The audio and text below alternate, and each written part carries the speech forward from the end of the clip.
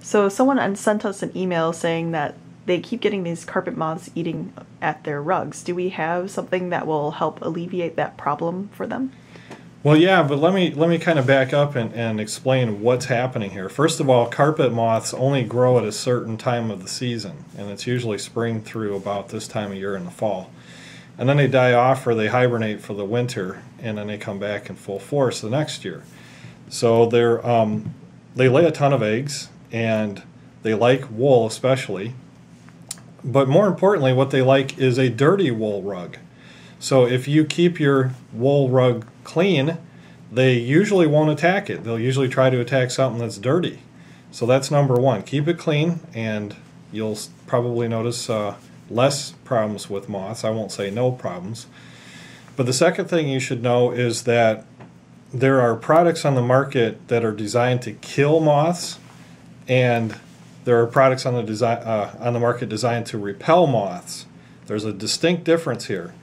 We don't want to apply products that kill stuff that goes against what we believe. Now, if the rugs are here, of course we want to kill them, but we don't want to leave behind something that could potentially kill stuff. That's not safe for anybody. And besides, we're not pest control company, so we can't apply those without a license. So we wouldn't do that. We don't want to get into that part of being a pest control company. But we do have a product called Repel, and what Repel does is it makes the wool not taste as good for the carpet or these moths to come in. And when I say moths, it's the larva actually. It's not the actual moth itself. It's the larva that hatches, and they like to eat that stuff. So keep it clean. If you do or have had a problem with carpet moths in the past, then let us know and we can apply the Repel. It's very cost efficient, and it makes it taste bad for the wool or for the carpet moths. So we've, 9 out of 10 carpet moths just don't like it, I guess. I'm not sure where they came up with that number, but besides, I just kind of made it funny. So no, it does help repel them, but keeping it clean is the big one. Keep it clean.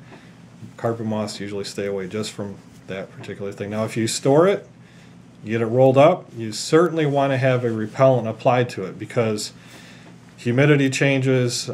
That's another thing that moths need to grow is humidity.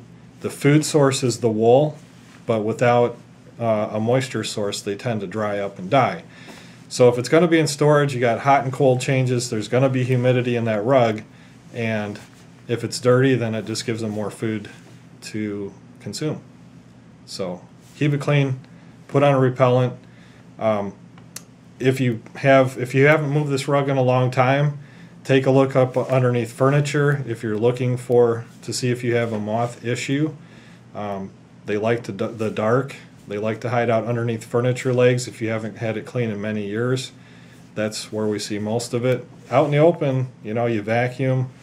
They don't really hang out in the open, but a dirty corner that's underneath furniture, that's where they like to hang out. So just take a peek there and keep it clean and have us put on a repellent.